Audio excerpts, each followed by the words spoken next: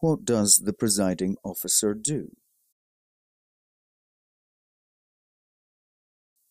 At the start of the parliamentary session, after the general election, one of the MSPs was elected by the others to serve as presiding officer.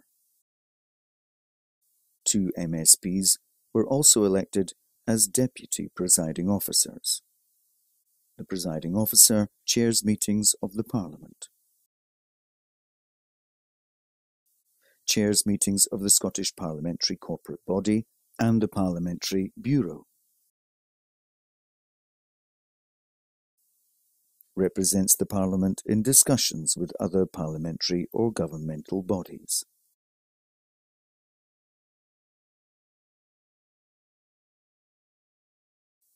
Represents the Parliament at events across Scotland and abroad.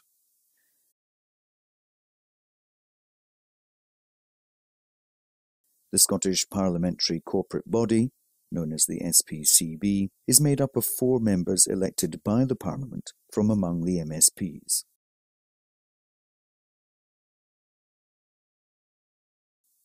The SPCB makes decisions about how the Parliament is run, ensuring it has the staff and facilities it needs to carry out its work.